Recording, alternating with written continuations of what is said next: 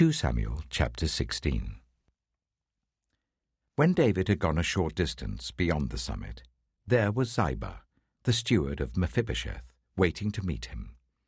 He had a string of donkeys saddled and loaded with 200 loaves of bread, 100 cakes of raisins, 100 cakes of figs, and a skin of wine. The king asked Ziba, "Why have you brought these?" Ziba answered, "The donkeys are for the king's household to ride on, the bread and fruit are for the men to eat, and the wine is to refresh those who become exhausted in the wilderness." The king then asked, "Where is your master's grandson?" Ziba said to him, "He is staying in Jerusalem because he thinks, 'Today the Israelites will restore to me my grandfather's kingdom.'" Then the king said to Ziba, "All that belonged to Mephibosheth is now yours." "I humbly bow," Ziba said. "May I find favor in your eyes, my lord the king."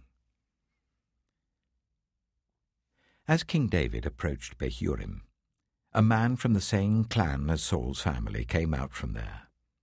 His name was Shimei, the son of Jirah, and he cursed as he came out. He pelted David and all the king's officials with stones, though all the troops in the special guard were on David's right and left. As he cursed, Shimei said, get out, you murderer, you scoundrel!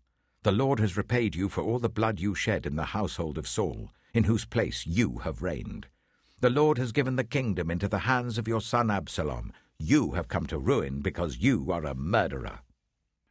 Then Abishai, son of Zeruiah, said to the king, "Why should this dead dog curse my lord the king? Let me go over and cut off his head." But the king said, "What does this have to do with you, you sons of Zeruiah?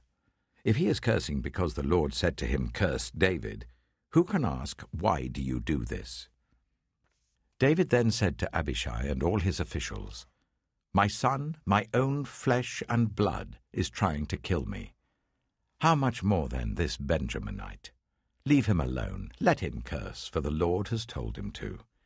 It may be that the Lord will look upon my misery and restore to me his covenant blessing instead of his curse today." So David and his men continued along the road, while Shimei was going along the hillside opposite him, cursing as he went and throwing stones at him and showering him with dirt. The king and all the people with him arrived at their destination exhausted, and there he refreshed himself. Meanwhile, Absalom and all the men of Israel came to Jerusalem, and Ahithophel was with him. Then Hushai the Archite, David's confidant, went to Absalom and said to him, "Long live the king! Long live the king!" Absalom said to Hushai, "So this is the love you show your friend? If he's your friend, why didn't you go with him?" Hushai said to Absalom, "No, the one chosen by the Lord, by these people and by all the men of Israel, his I will be, and I will remain with him. Furthermore, whom should I serve? Should I not serve the Son? Just as I served your father, so I will serve you." Absalom said to Ahithophel, "Give us your advice. What should we do?" Ahithophel answered, "Sleep with your father's concubines, whom he left to take care of the palace.